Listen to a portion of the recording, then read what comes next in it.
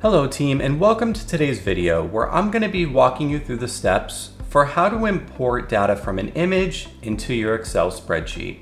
I have an image here of sales across different candy stores, and using Excel's features, we can import this data into our spreadsheet so we can analyze it.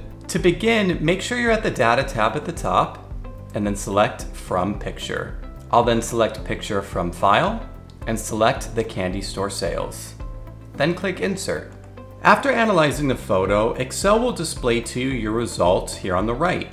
The fields highlighted in red, Excel wants you to take a closer look at to ensure they are correct. To review each of those fields, you can click on one individually.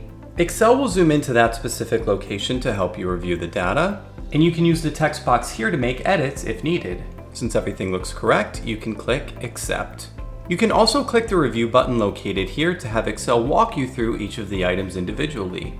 This one looks okay too, so I'll click Accept and accept the remaining items.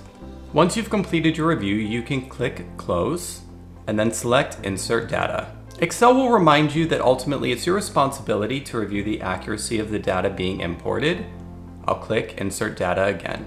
And team, check it out. We have all of our data imported into the Excel spreadsheet so we can analyze it.